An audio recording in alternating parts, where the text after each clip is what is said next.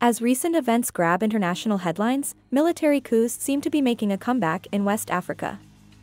In countries like Niger, Mali, and Burkina Faso, the rise of military takeovers has raised concerns, particularly for the Economic Community of West African States, known as ECOWAS. ECOWAS, a regional organization made up of 15 member states, aims to promote economic integration and stability in West Africa. But what exactly are their concerns when it comes to military coups? Firstly, ECOWAS fears that military coups can lead to political instability, endangering the democratic progress West Africa has achieved in recent years.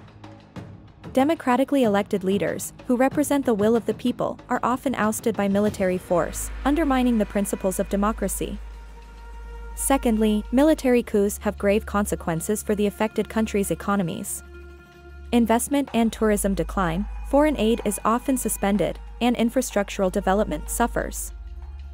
This ultimately affects the livelihoods of millions of people in these regions. Moreover, ECOWAS is concerned about the potential for regional spillover effects. Instability in one country can easily spread to neighboring nations, creating a domino effect of political, economic, and social turmoil.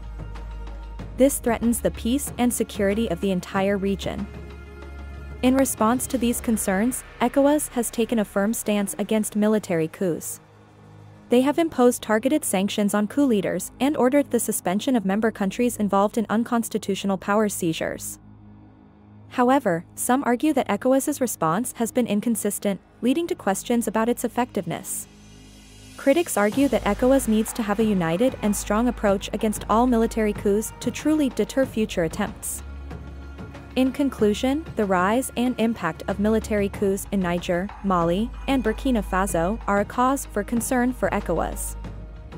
The consequences of political instability, economic downturns, and regional spillover effects threaten the progress and stability of West Africa as a whole.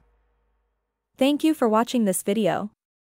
If you found it informative, please consider subscribing to our channel for more content on current affairs and international events.